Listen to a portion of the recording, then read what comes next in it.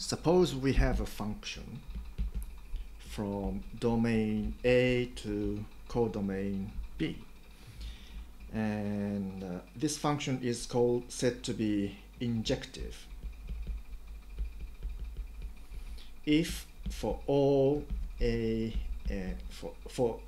every pair of elements in the domain, if A is not equal to A prime, then f of A is not equal to f of A prime. So if this holds, then we say this function is injective or one-to-one.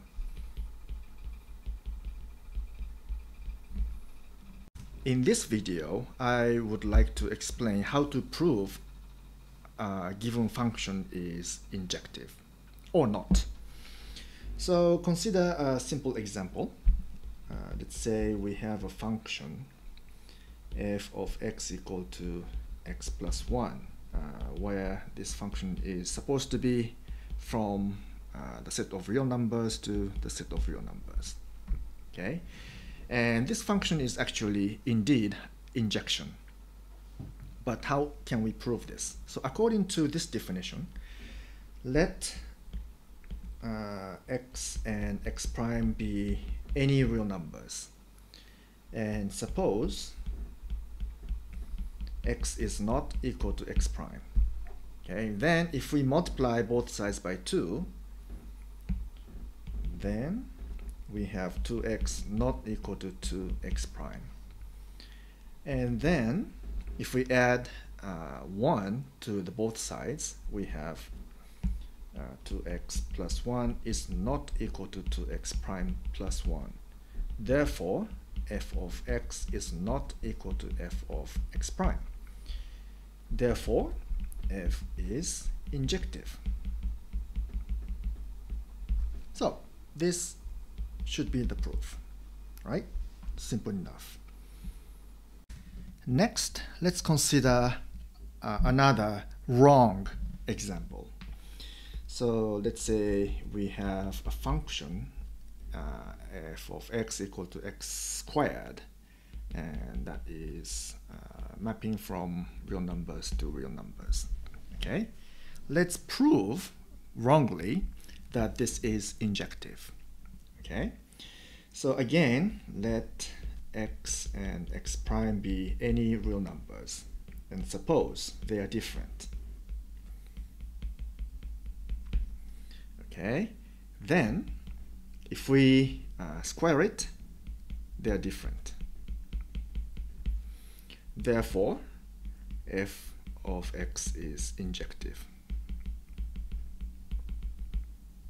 This is wrong. Okay, this is completely wrong. Okay, be careful. So what is wrong about this? Okay, in fact, this function is not injection. For example, if we have x equal to 2 and x equal to -2, then both x squared and x prime squared, prime squared is 4. See, so different values of x and x prime, but the same values of x squared and x prime squared. So therefore, this function is not injective. So what was wrong? Where we went wrong is this step, right? So even if x and x prime are different, it does not mean that x squared and x prime squared are the same, are different. So, but in order to know this, we actually need to know that x squared, this function, is not injective already, right? So proving that a function is injective in this way may not work if we don't have sufficient knowledge about the function itself. So what can we do about it? So to think about this problem, let's go back to the original definition of injection. Okay, let's say if we have A and A prime in the domain, for any pairs of elements in the domain, we have if A is not equal to A prime, then f of a is not equal to f of a prime. Okay.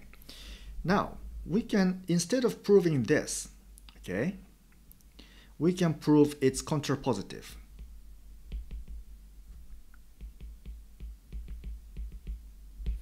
Okay, so that is not if not this, then not this.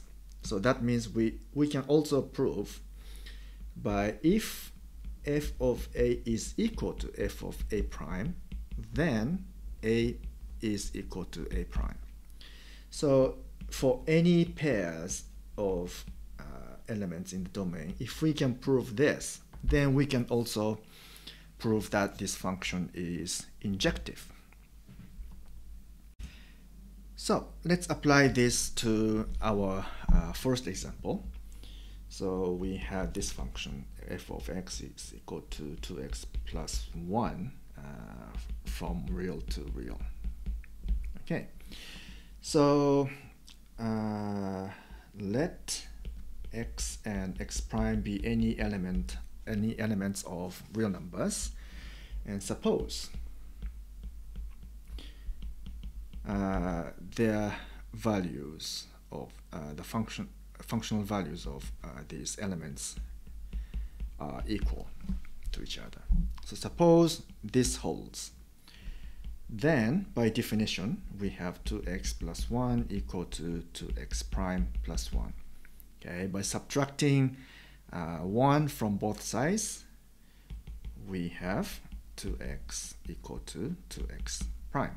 And dividing both sides by 2, we have x equal to x prime. Therefore, by this contrapositive, f is injective.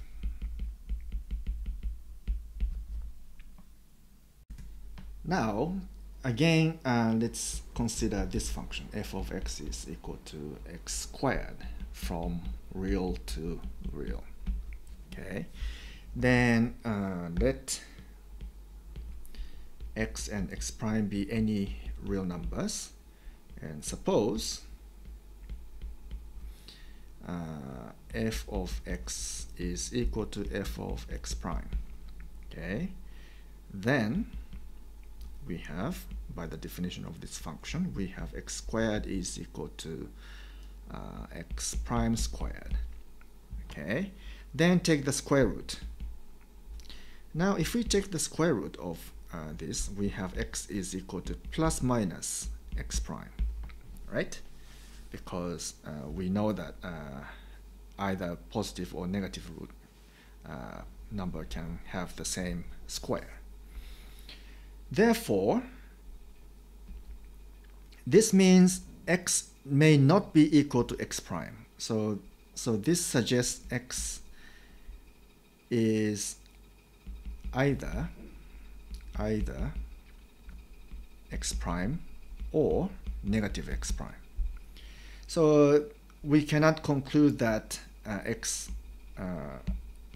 equal to x prime. So we cannot conclude this. Therefore, f is not injective.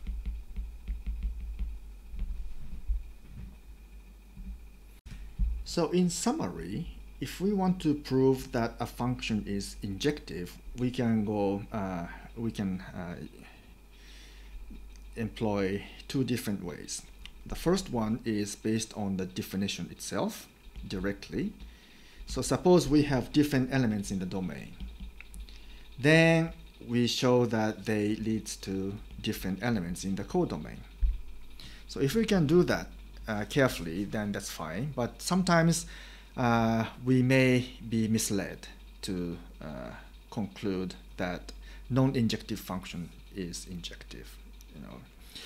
So the other way is to assume that. So if we have two elements x and x prime that have the same value in the codomain as a result of the functional application, then this if we can show that this does not happen, so if the source of this functional value are not different like this, but this may lead to indeed not this, but so if they necessarily come from the same origin in the domain, then we can show prove that this function is injective. Right.